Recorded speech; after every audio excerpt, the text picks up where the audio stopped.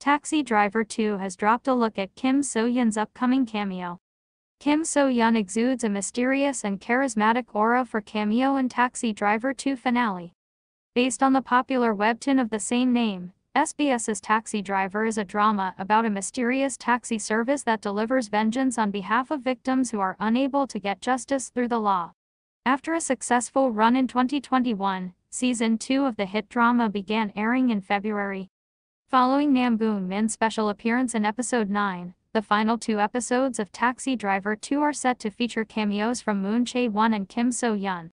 In Kim So-hyun's striking stills, she exudes a mysterious aura while rocking all black from head to toe.